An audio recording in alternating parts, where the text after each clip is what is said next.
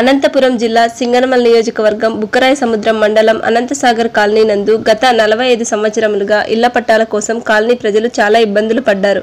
ఈ కాలనీ వాసులకి ఏ ప్రభుత్వం స్పందించలేదు. కావున వైఎస్ఆర్సీపీ హయాంలో సింగనమల ఎమ్మెల్యే శ్రీమతి నలగడ పద్మావతి గారికి కాలనీ వాసులు వినతి పత్రం ఇవ్వడం జరిగింది. కావున మేడం గారు కాలనీ వాసుల్ని సాదరంగా స్వాగతించి మీ సమస్యను పరిష్కరిస్తానని హామీ ఇవ్వడం జరిగింది. అలాగే బుక్కరాయ సముద్రం మండలం తహసీల్దార్ గారికి కూడా వినతి పత్రం ఇవ్వడం జరిగింది. వారు కూడా ప్రభుత్వం నుండి ఆదేశాలు జారీ అయిన వెంటనే పట్టాలు వచ్చేలా చేస్తామని చెప్పడం జరిగింది. ఈ కార్యక్రమానికి కురుబ సూర్యనారాయణ, చంద్రాయుడు, రాజీ, వైఎస్ఆర్సీపీ స్టూడెంట్ లీడర్ కురుబ రవీంద్ర మరియు కాలనీ వాసులు పాల్గొన్నారు.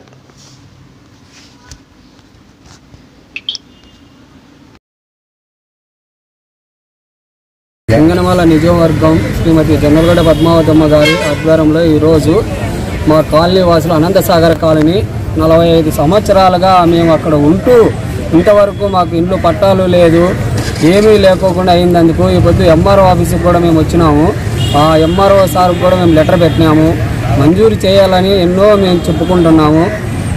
ఇప్పుడన్నా కళ్ళు తెరిచన్నా మాకు ఈ పట్టాలు ఇప్పిస్తే ప్రభుత్వం తరఫున మేము ఎంతో కృతజ్ఞతగా ఉంటామని కోరుకుంటున్నాము. సింగనమల నియోజకవర్గం బుక్కరాయ సముద్రం మండలం అనంతసాగర్ కాలనీ వాసులైన వీరు గత కొద్ది సంవత్సరాలుగా 45 సంవత్సరాల నుంచి ఇళ్ల పట్టాల కోసం పోరాడుతూ వచ్చారు. ప్రతి కష్ట నష్టాలను అనుభవిస్తూ ఆ కాలనీలో చాలా ఇబ్బందులు పడుతూ ఉన్నారు.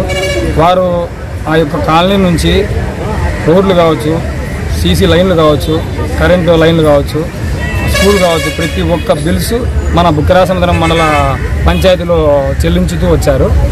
అంత కష్టపడుతూ వచ్చినా కానీ వారికి గత 45 సంవత్సరాల నుంచి కానీ వారికి ఏ పట్టాలు ప్రభుత్వం నుంచి మంజూరు కాలేదు. వారి ఇబ్బంది వర్ణనాతీతం.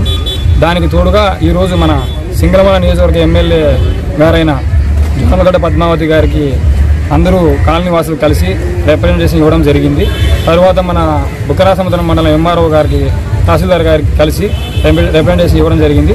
మేడం గారు మీ కాలనీ వాసులకు మేము అండగా తోడుగా ఉంటానని భరోసా ఇచ్చారు.